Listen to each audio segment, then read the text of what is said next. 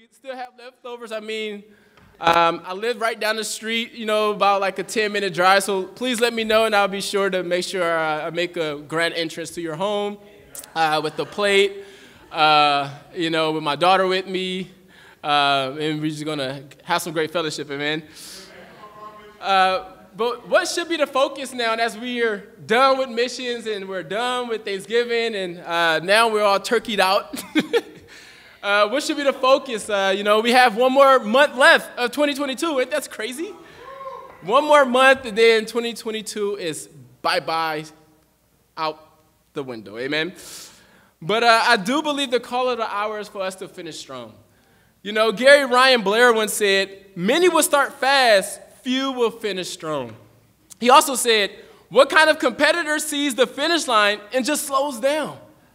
Who does that? Always finish strong. Leon Ho is an author, also like a very guy who's very prominent in the tech world. And he once said, it's not enough to be an enthusiastic starter. You must also be an optimistic finisher. Which brings me to the title of my lesson today, is to finish strong, amen? And if we're going to finish strong as a region, then there's two areas I believe we need to focus on at this moment. Number one, just having a no limits mentality. And number two, making sure that no disciple is left behind. Point number one, no limits mentality.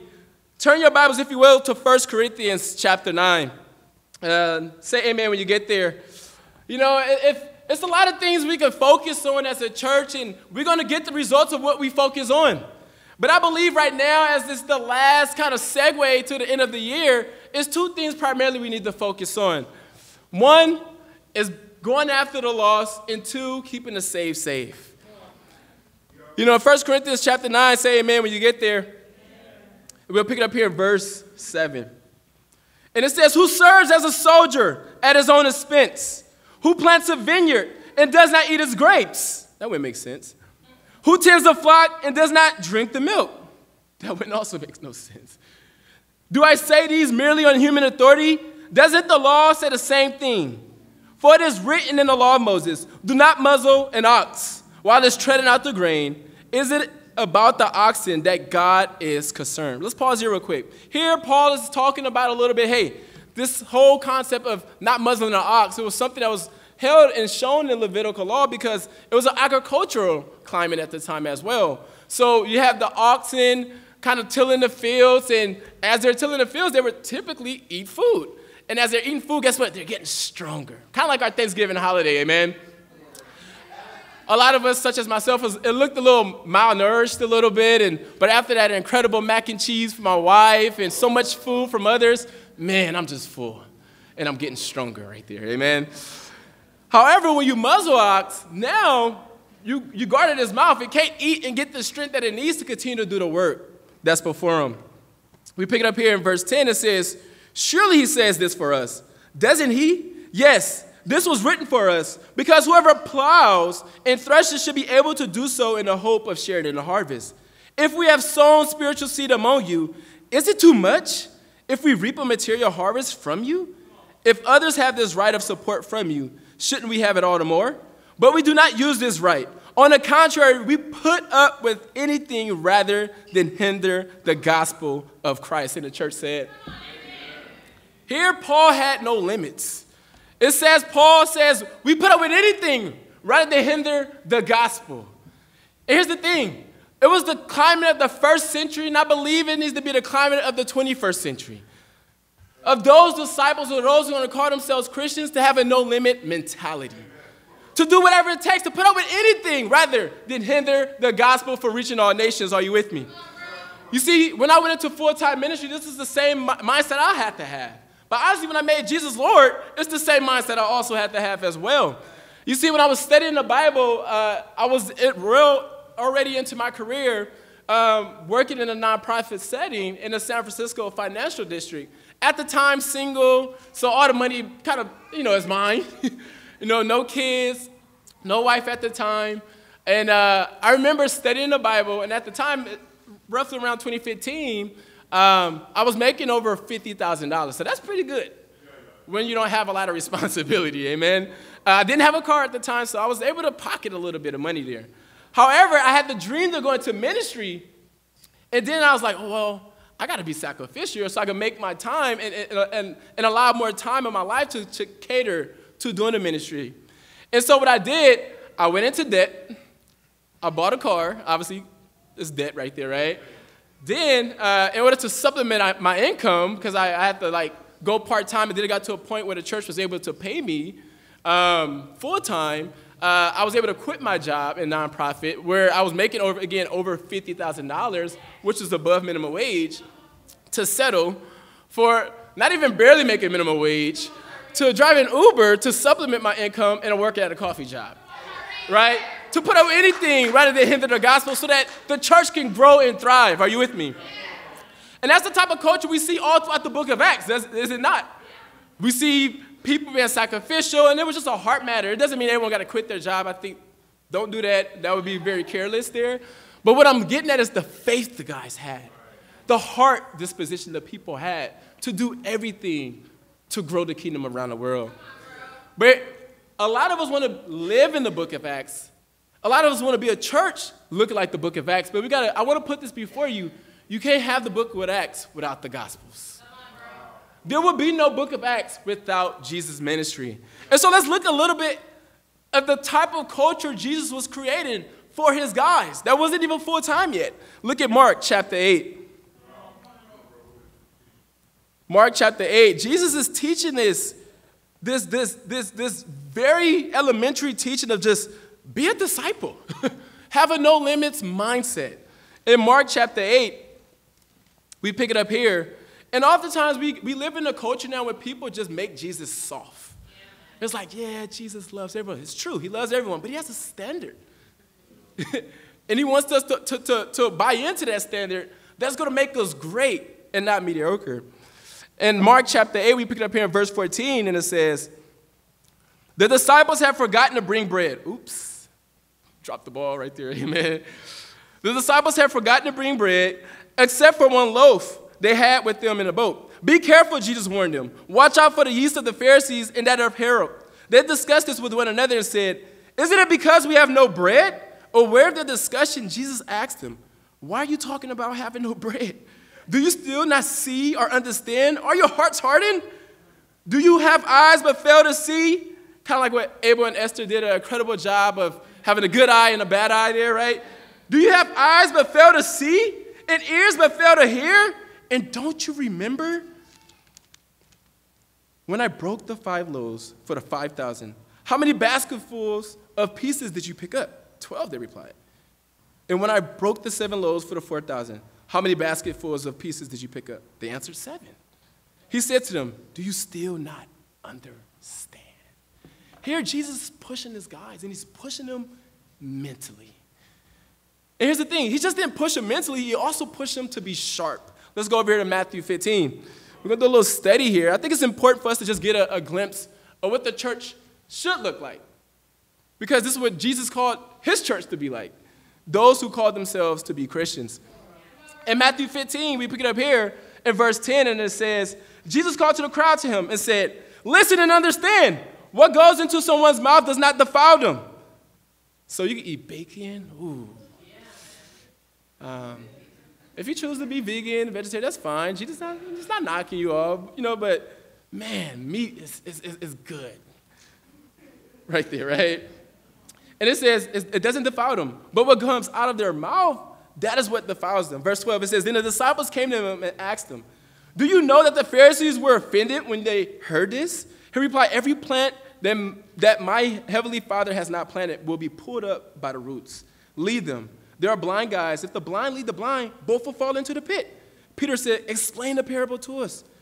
Are you still so dull? This is Jesus. And so Jesus, he's pushing them not to be hard and very, cynical or whatever. He's pushing them to be sharper. Like the Bible says, the axe is dull, but it needs to be sharpened.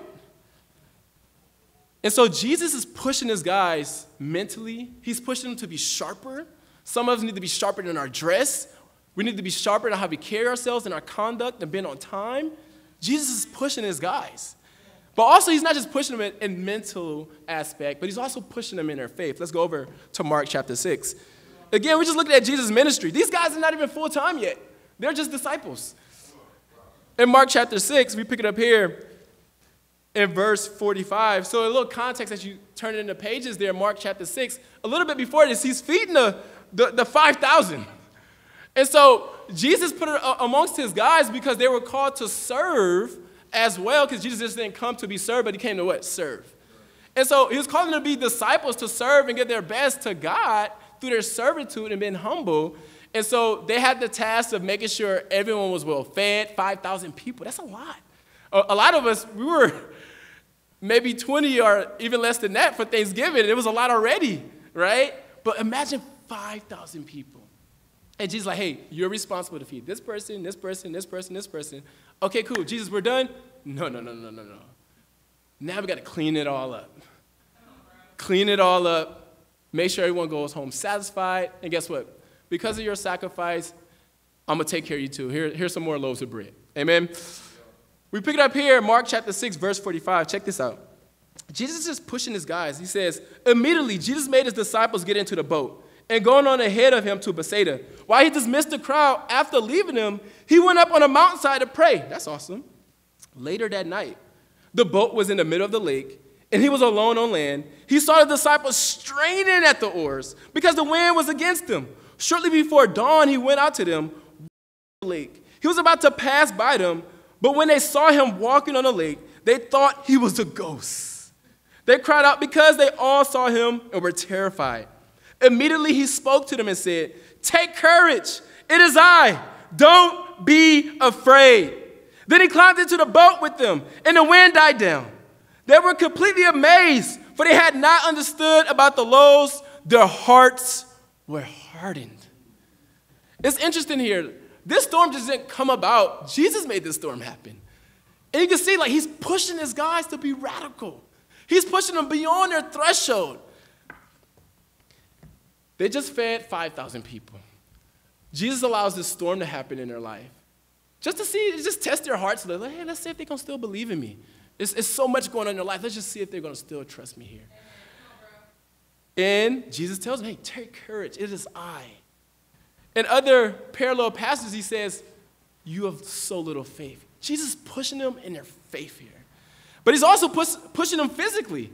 And a lot of us, we have our thresholds when it comes to our physical aspects. I'm just so fired up that Southland is sold out. Because we have women of wisdom who push themselves beyond their thresholds and they give their best. We have people that's shut in at times but still show up at church giving their best. So it's awesome. And that's the type of the lifestyle we all should have, right? But we see here, Jesus is pushing his guys physically. They're straining at the oars. They're just not like, man, this is awesome, Jesus. Great Lake. Nah, they're straining. They're putting in effort. They're tired. But Jesus didn't back off. You notice that? He didn't be like, okay, cool. No, he was pushing them. So we got to understand, okay, this culture, why was Jesus creating this culture of this no limits mentality? Why? Well, was Jesus just doing this just because? Was he just getting a kick out of it, just laughing at the disciples like, man, they're dull. Man, they need me again. Or was he just trying to play leader, like, hey, I'm the leader. You need to do what I tell you to do, man. That's what I said. God sent me. What was it? Was he just getting a kick out of it? Look at Luke chapter 22. We're just looking at the Bible right now, guys. Looking at the Bible and seeing the type of culture Jesus pushed into those who call themselves Christians. In Luke 22, we pick it up here in verse 35. It's a little bit towards the end of Jesus' ministry now. And we see in verse 35, it says, then Jesus asked them, them he's referring to his apostles, his disciples. He says, when I sent you without purse, bag, or sandals, did you lack anything? Nothing, they answered. He said to them, but now if you have a purse, take it. Amen, sisters? And also a bag, and if you don't have a sword, say your cloak and buy one. It is written, and he was numbered with the transgressors.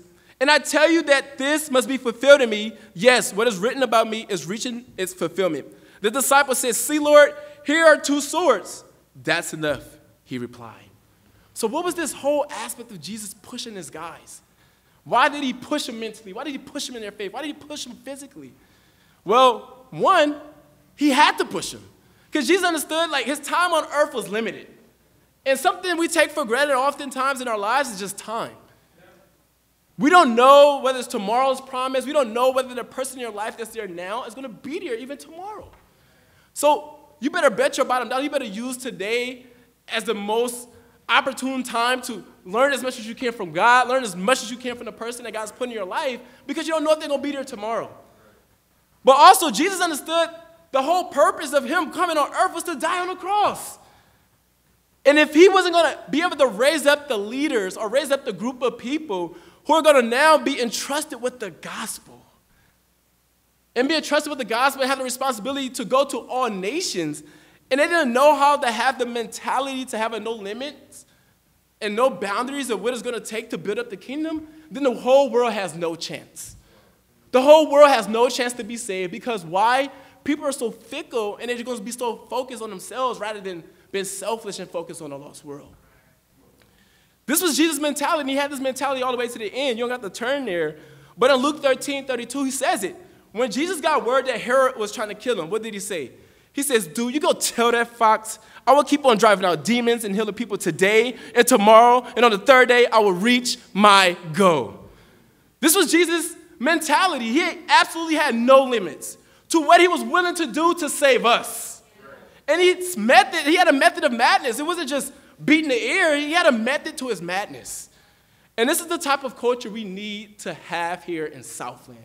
If we're really going to build up this church, I mean, I appreciate Deshae sharing that and being vulnerable up here. To be honest, we haven't been seeing the amount of fruit that we are expected to see because of this lack of no limits mentality that we can have. Why? Because we work hard oftentimes, and we all are working hard, but we all have our thresholds, and once we hit that threshold, we stop. But God's like, dude, I want to do more through you. You can do this. You could totally do this. You know, when I was baptized in 2015, over in San Francisco in our sister church in the Bay Area, the church was roughly around 70 disciples at the time. You know, around the same size of Southland as a region. And that was a church. And so I got baptized in this type of culture, and it took time to build it and for everyone to get on board with it. But I'm grateful because that same type of culture that we had, man, God did so many encouraging things through that. We were tasked to plant the church in Sacramento at that time in 2015. But here's the crazy thing. We were tasked with it, but no support financially to go get it done. It was all on the church. Like, hey, you got 70 disciples. You better plant this church over here in Sacramento. It's all of you. Raise the full funds. And so I appreciate the mentality that the church had because of the leadership and where the leaders were trying to take the church as a whole. And because of this, I believe the church really bought into that mentality that we had over like 25 tagging events just to fundraise. It's just what it was. We had to get it done. And guess what? We did get it done. Now you got a church in Sacramento because of that, amen? But I really think the church needed this. Like, they needed to be pushed and to work hard because they were working hard. But it was a crucial moment for the church. It was a crucial moment for the church to finally see, like, wow, God can work through me. And the boundaries I put upon myself and the limitations I put on myself, God can do far greater than that. And the church bought into that, and though we're like, man, they pushed me physically. Another tagging, another fundraiser on Friday night, on Saturday night, and everyone got to be there? Like, man, and over 25 fundraiser events. Some of them back-to-back, week after week. Why? Because the church had a conviction on having no limits mentality. To the point, 7 years later, now the church of San Francisco has over 400 disciples. Why? Because it became the culture. What happened? Was it because they read a different Bible? No. Did they drink some like special juice like that made them like Superman? No.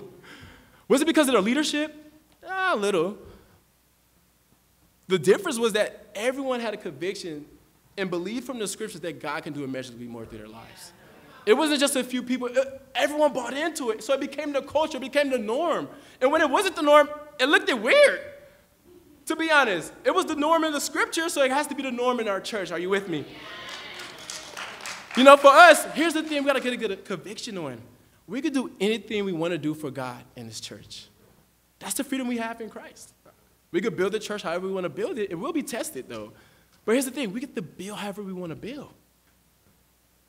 And I just want to put before is like, open up your spiritual eyes for a second. Let's remember, we did it before. Yeah. Like, I mean, just this past spring missions, just to remind us as a region, Southland was tasked to raise $108,000 for missions. And here's the thing. People bought into it. We had a no limits mentality, and guess what God did? He far see that go over $20,000. That was in the spring. But just this past week, again, we had another fall special missions, which is our fundraiser efforts to see churches all around the world for those who are visiting. And we were tasked to raise $67,000. Now think about it. We just came from a special missions, right? It's the holidays. We were tired. We were exhausted. A lot of us, like, we gave our best then. And we're asked to be stretched more. Are you, God, come on, man. Like, can you make it happen? You know, like, but man, I'm grateful for the saints here in Southland because we went up and beyond, and because of that, we were able to blow out our goal and go above that. Amen? But here's the thing. That's just special missions. That's just special missions. Just to remind you, like, we can have weekly additions in this church if we want to. We can totally do it. Here's the thing. We have done it before. Months ago, D'Amico got baptized as a teen. The week after that, our dear brother, McGill, Flores got baptized, right? Like, we did it before. Like, what's stopping us from doing it again? Here's another thing, Bible studies. We can have as many Bible studies as we want as a region. We did it before. I'm just reminding us. I'm just the messenger. Don't stone me, right? I'm just the messenger. Like, we did it before, guys. As a group of going through so many transitions, just like the rest of the church, like, we had the second most Bible studies in the LA church for like weeks at one point. For weeks. That's crazy. But it shows you the amount of potential we have when we actually work together and have a no limits mentality. And this could be in other areas of our lives too. Like, we can have a 100% weekly contribution with no one on that missing list of giving. We can totally do that if we want to.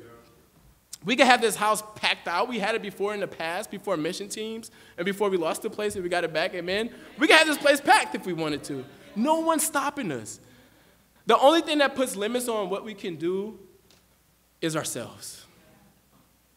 It's ourselves. Let's just imagine this for a second. If the whole region was all on board and just going after it, just having a no-limit mentality, like, hitting your threshold, because we all have our thresholds, amen? But trusting in God and having the faith that, man, I could do a little bit more. Yeah. I could just do a little bit more. That's what makes things extraordinary, right? Just that little extra. I could do extra. And as it says in Ephesians 3:20, if we believe the scriptures as Christians, it says, now to him who is able to do it immeasurably more than all we can ask or imagine, according to his power that's at work within us.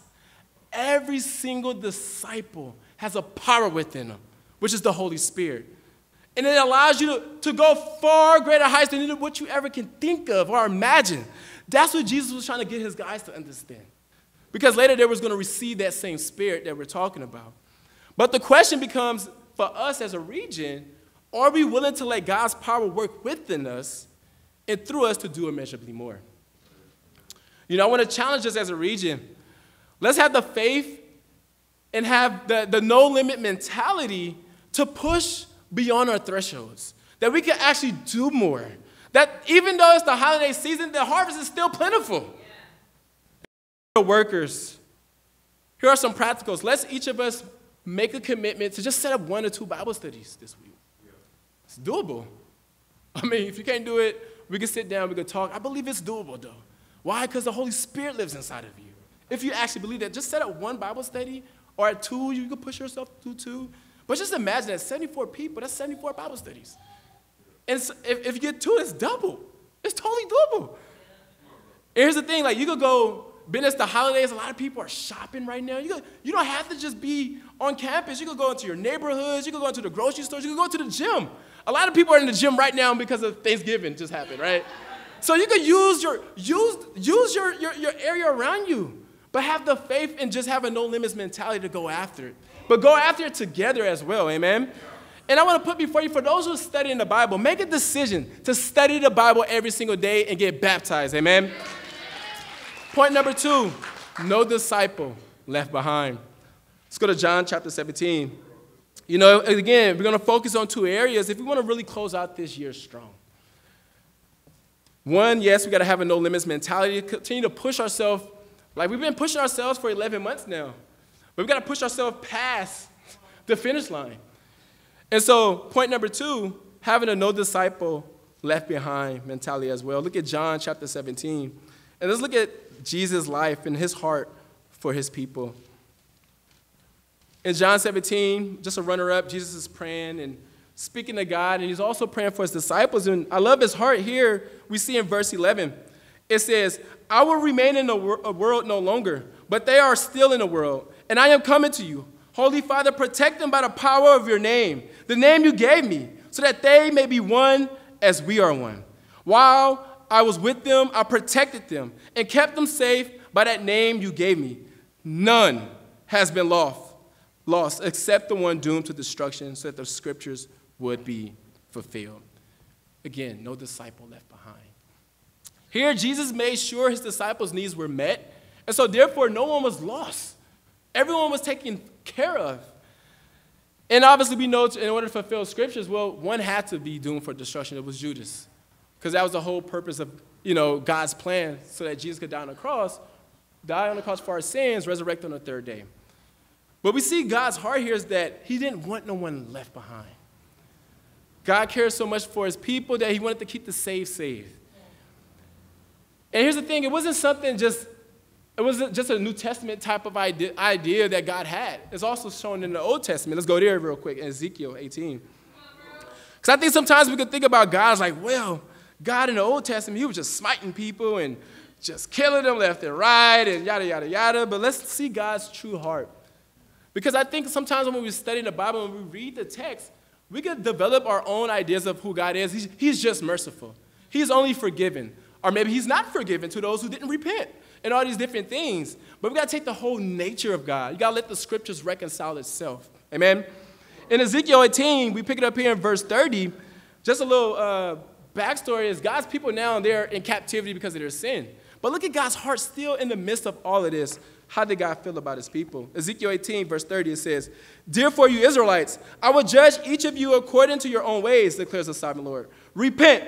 Turn away from your offenses, then sin will not be your downfall. Rid yourselves of all offenses you have committed and get a new heart and a new spirit. Why will you die, people of Israel? For I take no pleasure in the death of anyone, declares the sovereign Lord. Repent and live.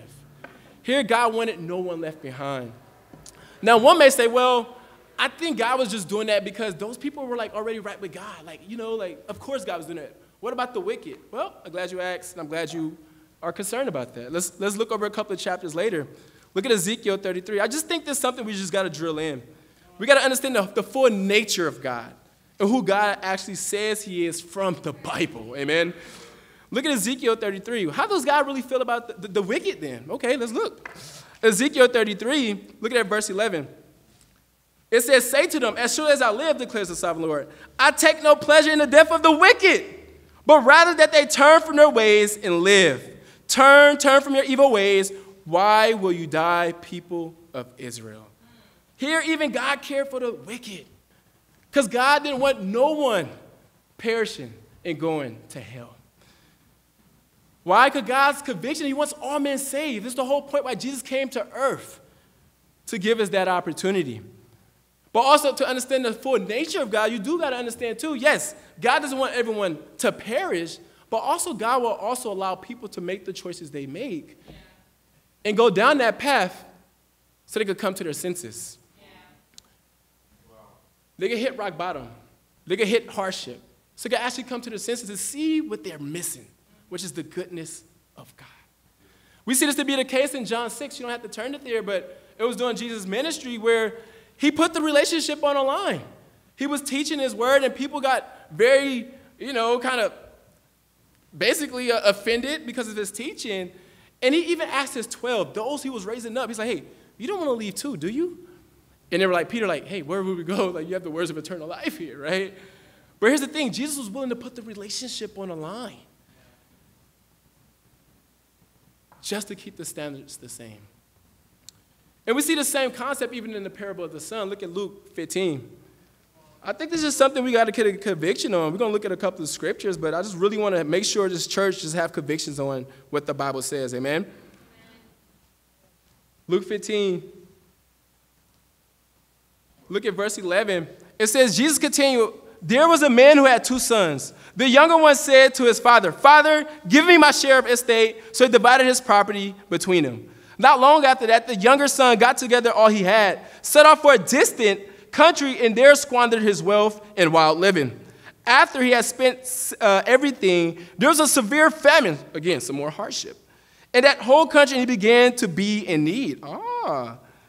Verse 15, so he went and hired himself out to a citizen of that country. He sent him to his fields to feed pigs. He longed to fill his stomach with the pods that the pigs were eating, but no one gave him anything.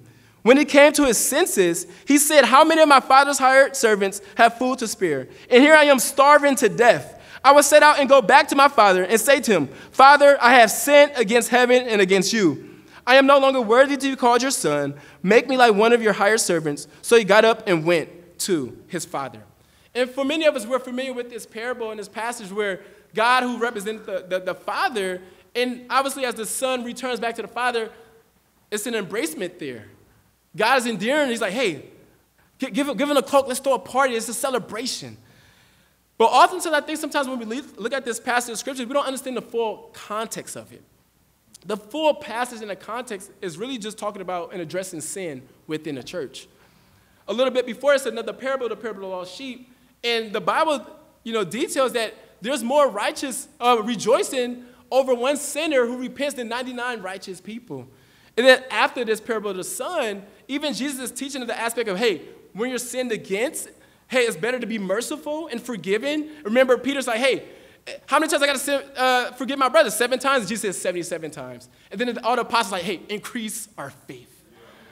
It's a daunting task to be a Christian, amen? But God, hey, he's addressing sin in the church here. To be merciful, to be forgiven, to still give your heart, even amongst those who are unlovable. And oftentimes, yes, God doesn't want no one to perish, but God will allow those to walk away so they could come to their senses as well. We see this in the parable of the lost son. And so in regards to the specific parable, we see God's like, hey, God doesn't really go chasing after the guy. He just allows for him to hit rock bottom. To Lord willing that he comes to his senses, as it talks about in 2 Timothy 25, it says, opponents must be gently instructed in the hope that God will grant them repentance, leading them to a knowledge of the truth, and that they will come to their senses and escape from the trap of the devil who has taken them captive. Here's the thing. God allows us to have some free will, and the choices you make, whether it's going to be a righteous choice that's going to help you get stronger in your walk with God, or it's going to be the unrighteous choice where you're going to have to face on Judgment Day and give an account to God. So it stops being about the church leader. It stops being about the person in your life that maybe you feel like caused that, but it becomes about you and God. And here's the hope, that people just come to their senses. It'll make everything like, that's awesome, if they just come to their senses and realize the goodness that they had with God at first. And here's the thing, for some, they do need to learn the hard way. And I think sometimes when we keep shielding people from that, we cripple them, we enable them, and we become codependent in their lives. Sometimes you just got to allow people to make their decisions, because that's what God wants. And God disciplines them through that action. And then they humbly come back to God. That's the hope. But here's the thing, some don't. Let's talk about that. What about those who don't? What does the Bible say about them? I think, again, we got to just get a conviction on this. Look at 1 John chapter 2. One thing I love about 1 John is during a time period where, obviously, the church was going through so much within the church as well as without. False teachings from the outside try to come into the church, and false teachers even came within the church. And you had these people like at this time period, like the Gnostics, right? And they believed that they had this higher revelation, higher than even what God had already shown them. First Peter talks about you have everything you need to live a godly life. We have everything we need. If you're a Christian, you have everything you need. You have God, you have his word, and you have his spirit that's going to help you. You don't need anything else. Obviously, we need the kingdom. We need each other to hold each other accountable. But that's all you need. So the Gnostics, and the same philosophy even come in and creep into the church in today's time. We're like, well, what about this YouTube video? Right? Because social media is so big. Hey, what about this book? And what about this? And we can allow that to like permeate into our mind and our hearts because we're not guarding it. And it trickles into the church and it can hurt the church if we're not careful. So take some time to read the book of 1 John because he's just addressing this stuff. I was like, all throughout the Bible and this scriptures, he's writing this letter to the church and just reminding them who they are in Christ. He's like, dude, you know the gospel you once had before. You know that you're saved. You know. It's not a feeling that we think that we're Christians. We know that we're Christians, amen? And so 1 John chapter 2, what does the Bible talk about this in terms of those who just leave? Verse 19, it says, they went out from us, but they did not really belong to us. For if they had belonged to us, they would have remained with us. But their going showed that none of them belong to us. To be honest, a hard truth, but it's something we got to accept from the Bible. Either you're building up the kingdom or you're tearing it down. Either you're with us or you're not. Either you believe what Jesus said from the scriptures or you make him out to be a liar, which he's not. So it's one or the other. Are you truly with us this morning? You know, when someone says that they're leaving the church, we just got to understand they're not really with us in the first place, the Bible is teaching right here. Something cut in on them at some point. I don't know what it was, but it's a spiritual battle. They were running a good race, and for some reason, they didn't guard their heart. For some reason, they didn't guard their minds, and Satan got in there and took them captive. And the hope is that they come to their senses so they can be saved, and you help them as much as you can. But sometimes, you know what? I had enough. That's what they want. Let's have them hit rock bottom so they can come to their senses. That's the best effort. And so when people say that they're leaving the church because someone didn't meet their needs or say hi or encourage them, you got to ask, like, well, did this person actually have a real conviction in the scriptures? You know, last time I checked, we read so many letters in the Bible, and we got to understand that the church, those in the church will hurt us at some point or another. Even us within the church, we're going to hurt others within the church at some point, one way or another, whether it's intentional or unintentional. But for someone to be like, I don't want to follow God no more because the church is fake, well, did you really have conviction? And at one point, did that conviction stop? Maybe it's just a lack of quiet times. That'll do it to you. How many leaders you've seen fall? Look at Solomon. The Bible's full of guys and kings who just stopped following God. And Satan got in there. He's like, oh, it's a field day. But what I'm getting at, that could trickle into this church. And I want us to have a conviction to keep the walls of Christianity safe and keep a standard. I'm not trying to change the standard. I'm just trying to uphold the standard, and the standard is the Bible.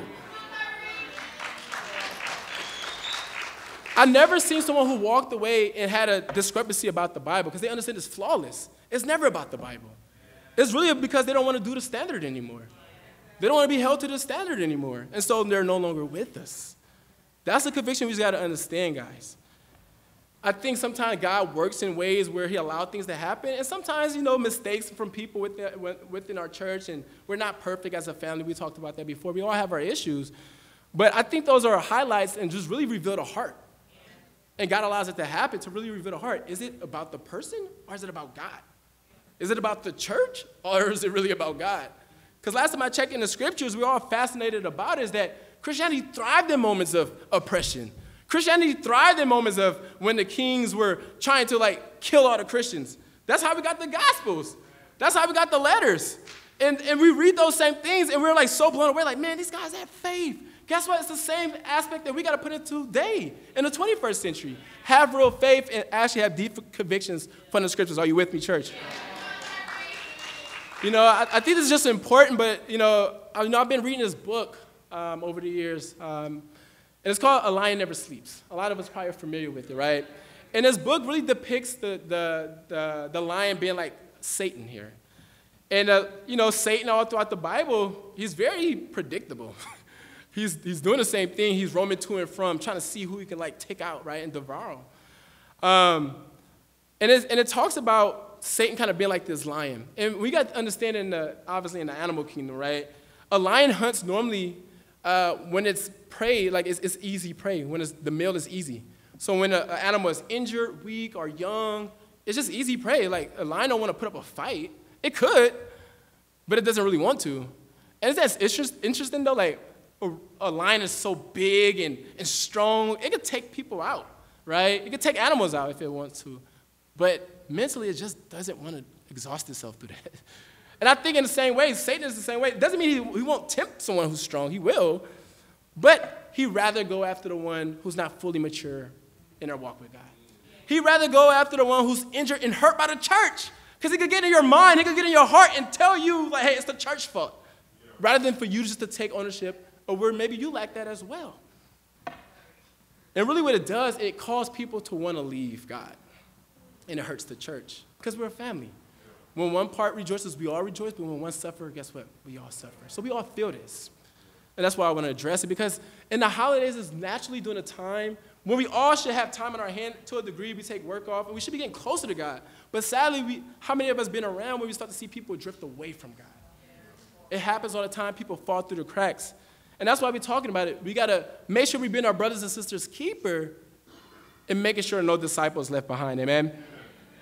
You know, I want to kind of address those, as it says in 2 Chronicles 16:9, it says, for the eyes of the Lord range throughout the earth to strengthen those whose hearts are fully committed to him. So according to the scripture, you get stronger by what? Being committed to God. So according to the scripture, when you're not totally committed to God, guess what? You get weaker spiritually. And what makes you spiritually weak is just sin. Sin. And we all get sin. But the things that make us spiritually weak is our personal sin, sometimes just not being connected to the vine, which is Christ. You miss the quiet time. Then you start missing a bunch of quiet times. And then you get weak spiritually. You drift off, even in the church. Not being connected to the body of Christ, which is the church. And so all of these things could cause you to just be weak spiritually. But my thing is, if you are weak spiritually, you know and God knows where you're at currently this morning. Here's the thing. Don't stay there. Don't suffer in silence. We're a family. Do not suffer in silence. Confess whatever you have to confess and get open about it. Get the help that you need. And here's the thing, like, if you know someone who's got weak spiritually, don't allow them to stay there either. Help them. Be a friend. Who needs friends when you can have enemies? Yeah. Sometimes I think we could, like, try to pat people and shield them and protect them from maybe not getting the help that they need, and we think we're doing them justice, but it's hurting them, actually, spiritually. And we got to actually have a conviction, like, even the weak can still get strong. As it says in Job 3:10, it says, beat your plowshares into swords and your pruning hooks into spears. Let the weakling say, I am strong. Amen? I want to challenge us as a region. For those who are on the verge of leaving, you need to make a decision. Either you repent today and you get stronger in your walk with God, life's good. Amen. And you may be able to go through this circumstance, which is like a season right now. You might be able to help someone else who's going through your same shoes later. You just don't know.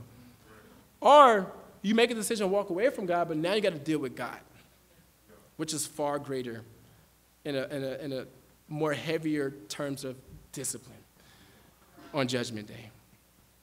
And for those who are already plugged in, giving their hearts, here's the things. Make sure it's your conviction to be your brothers and sister keeper by making sure no disciple left behind. Here's some practicals. I think we love practicals. Sometimes people don't care how much you know. They just want to know if you care.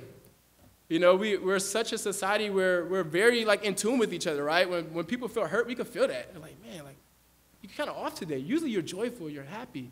What's wrong? What's going on in your life? Spending time together. You know, just spending, like, basic time together. Getting in each other's lives, asking questions.